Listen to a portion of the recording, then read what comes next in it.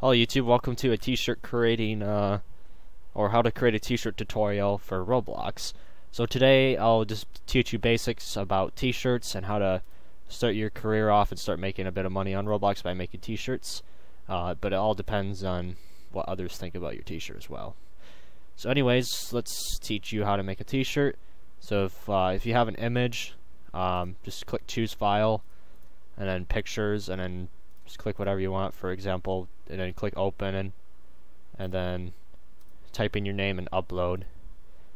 And I don't really need to upload anything. So anyways, to make a transparent t-shirt, let me make something that's new, for instance. New. So you want to take your magic wand. This is paint.net, by the way. You can use any program you want, whatever's preferred. I prefer paint.net. Photoshop's even better, but paint.net's free. So if you want to make a t-shirt, often people make Google images, or if you're like an artist, that would be great. Let's take this for example. Again, use your magic wand and go on from there. And if to delete all the white particles in the image, just simply hold down shift with the magic wand. This may take a while depending on how many pixels it's trying to decide on how to get rid of them. This might turn out to be bad because the magic wand could be a little bit messy sometimes. Alright, so let's make a selection box, copy, Control C, paste, keep canvas size. Now the quality is a bit frisky because it's kind of zoomed in, so just find the border of that image and then start resizing it down from there. Or if you find another way better to do this, you could use that too. That's how I do it. It's probably pretty inefficient. Okay. So there we have it. And then make sure you have a transparent background as well as what else? Oh yeah, to make it a PNG image as well. So how to do that? You basically, when you're done, click save as onto your computer hard drive, whatever you want, pictures, and then let's just name this YouTube test for Roblox. Make sure to make this a PNG under save as type as your file, because JPEG does not support transparency, so make sure to make that a PNG. Here, let me make that smaller.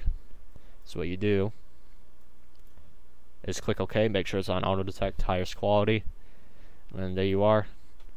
So to now it's saved to your computer, go to t-shirts, click create, do the same process I just showed in the beginning of the video, choose file, search for a YouTube test, upload. There we are. Now to test out this t-shirt, click where. You can still do this while it's pending, by the way, it'll work. And just go to like a random place such as yours, probably the easiest to do. Just wait for it to load. Here we are. So now t-shirt's transparent. Now that's like a really bad image in my opinion, but that's just an example.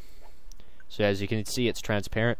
Basically, transparent means is that it will not have a white background and block out your whole torso, which annoys the heck out of people because you want to show off your clothing while having a t-shirt at once.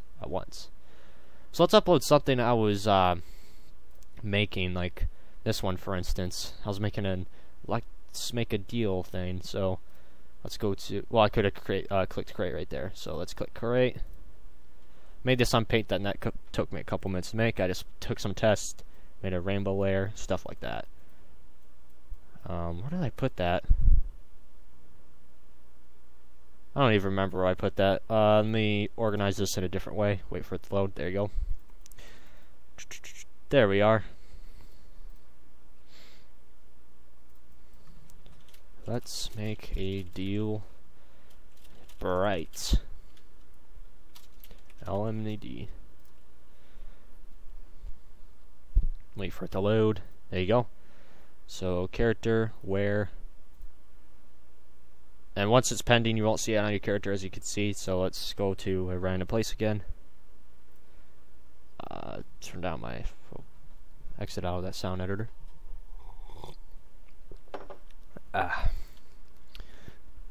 And that looks pretty awesome.